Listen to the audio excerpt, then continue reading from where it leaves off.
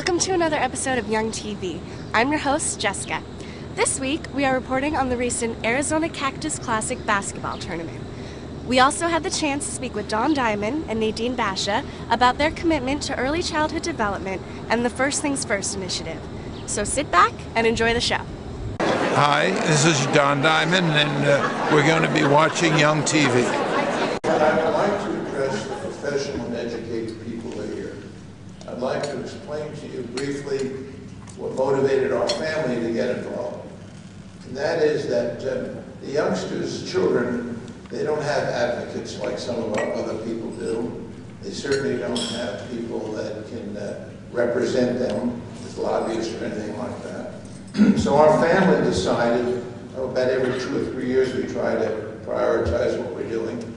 So we decided we would do early education with health care, with the New Children's Hospital, and with United Way's help. Helene, our daughter, found the United Way had a great program for preschool, which really turned us on. So we decided to make a challenge grant to the United Way for $1 million.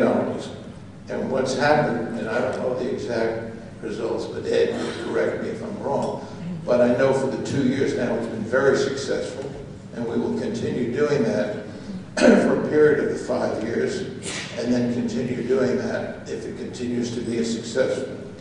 So my job, or my challenge, not like yours, is to educate the business community and the philanthropic endeavors, and there are quite a few of us today, to back up early childhood education, which wasn't at the forefront many years ago. We're doing a lot of university, which we're still doing, but we learned professionally that the fact is that if we catch these youngsters early, preschool, then early childhood, we deliver to you people a much better child, much better student, and a much better citizen. So that's what our job is. We're supplying the challenge grant, and we've had great support. I've learned a lot from Nadine and professionally what's going on, and we've had some good success. I hope to get more with the business community so we can support people like yourself that are so demanding and so interested and so important to our children for the future in Tucson. So with your help, which we continue, and with the little that our family can do and our friends that we're encouraging to do, I hope to be invited back in a few more years and to continue to be successful. Thank you very much for the opportunity. Mr. Diamond, how did you get involved with First Things First? How did it start out? It started when I saw a tape that Nadine supplied to my daughter, where it showed how the mind of a child really starts from the year 2 to year 4 or 5, earlier than I learned it shaped, and so that it just resonated with me, and no one was looking at that. So our family had a meeting and decided that we needed to have a priority of preschool, and that's what we're really attempting for, preschool.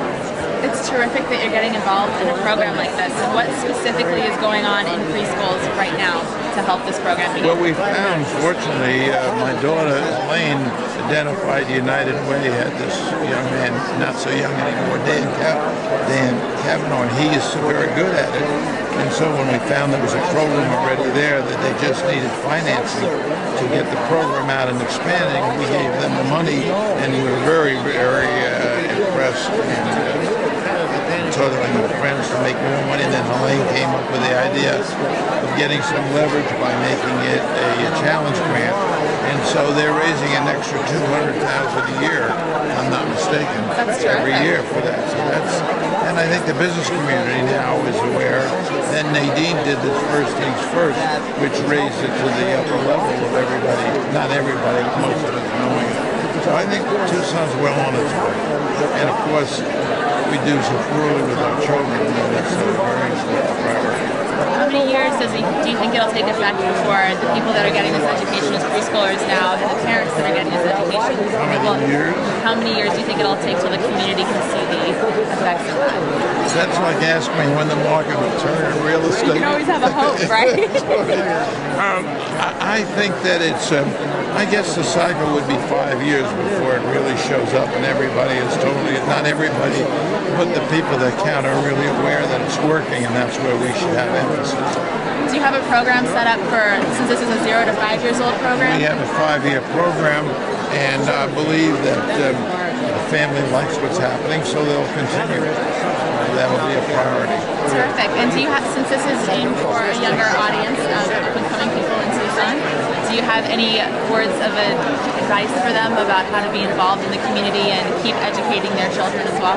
Well, if I can work it out with my 3 grandchildren, who I'm working on to succeed and continue to do the work that my parents did and my wife's parents and that I'm doing and that Helene's doing, I'd be happy just to settle that the 3 grandchildren understand, because they have the means to follow it up, that they have the same feeling that should have to continue on for Tucson. You know, I don't think I can handle the whole community, but I'll settle for my 3 grandchildren. Well, it's a good way to start. Thank you very much for helping our community, Very nice Mr. Diamond. meeting you. It was nice to meet you too. All right. Thank you.